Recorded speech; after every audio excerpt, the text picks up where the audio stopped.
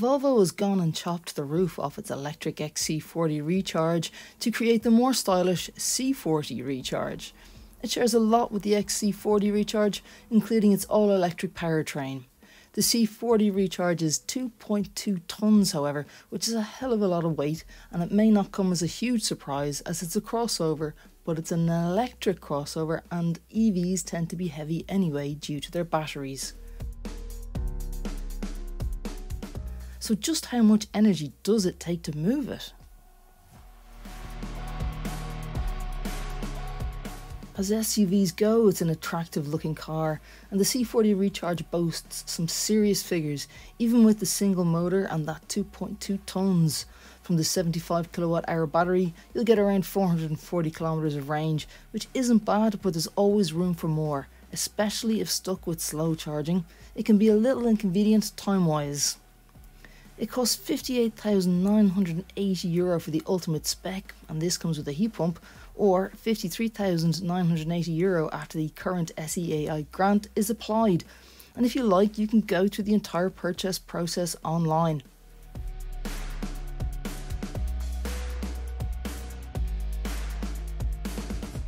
The C40 is available with single motor, front-wheel drive, and twin motor, four-wheel drive setups.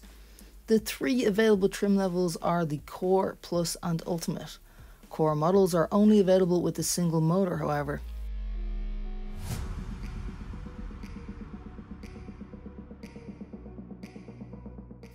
It's possible to charge from 10 to 80% with 155 kilowatts fast charging in around 28 minutes, and home charging from 0 to 100% with an 11 kilowatt AC fast charging takes around 8 hours.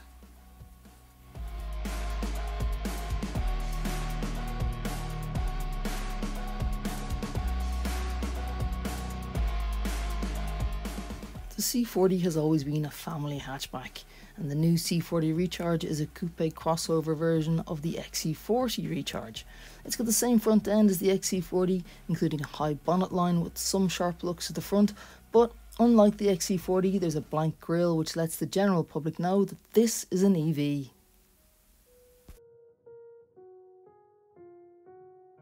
The cabin is similar to what you get in the XC40 Recharge, right down from the vent design, the screens and even the steering wheel.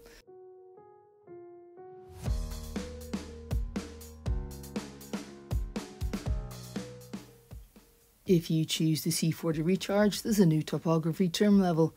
When you run your hand over the dashboard, you can feel the terrain. It's quite arty and really very nice, and there's also no leather in the car. Everything you see in the cabin is leather free. You've got faux leather at the side of the seat and on the steering wheel. It all feels very high quality, and you also have suede in the centre of the seats.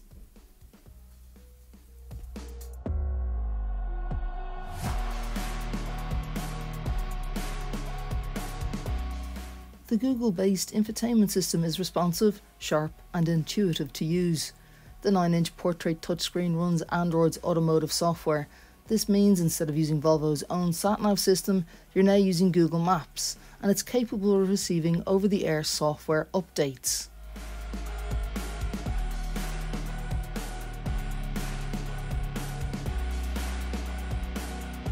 We found this new interface to be more responsive than Volvo's outgoing Sensus system, but its on-screen buttons are smaller and more difficult to actuate while driving.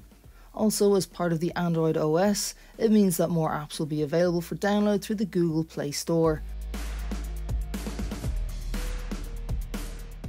A digital gauge display and premium hardened carbon stereo system are also both included in the Ultimate Pack.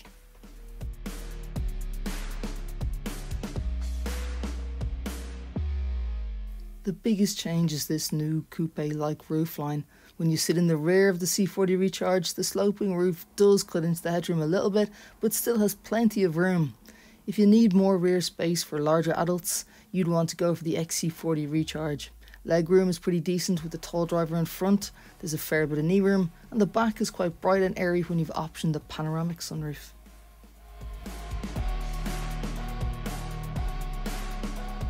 As for the rest of the proportions, the C40 Recharge is pretty much exactly the same as the XC40 Recharge, as it's on the same platform. It's not just the roofline that's different, it has a sleeker silhouette, but is actually 69mm lower than the XC40. The rear lights are vertical LED tail lights at the top, and the horizontal lines light up at night. There's a tiny little lip spoiler and 2 indents on the roof for that sportier look. The C40 may look good, but unfortunately the sleekness has had an effect on the boot space, which is only around 414 litres. This is quite a bit less than the 452 available on the XC40 Recharge, and also it's not as spacious as Audi's Q4 e-tron, which has over 500 litres. It's by no means a small boot. If you do move a lot of luggage around, you're probably going to want to lean towards the Audi for that extra bit of boot space. There is some underfloor storage in the boot to hide away the cables, and there's also a frunk. It's not the biggest frunk out there, but it is big enough to store the charging cables.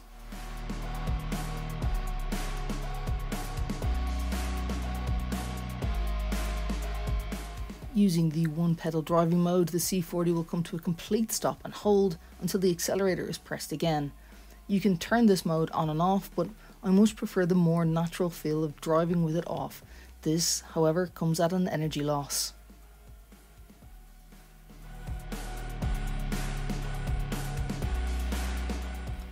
What stands out is just how nippy it is, especially as it's been designed as a family crossover.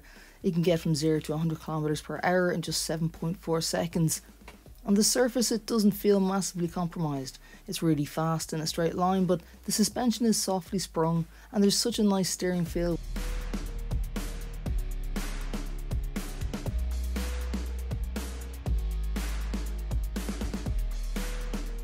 I really enjoy the fact that it's driver oriented and takes the lead from Polestar.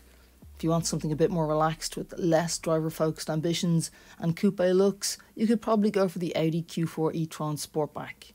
Less stylish and more expensive is Ford's Mustang Mach-E, which has great pace in GT form. If you wanted an even more stylish and performance focused EV, then you could look at the Polestar 2.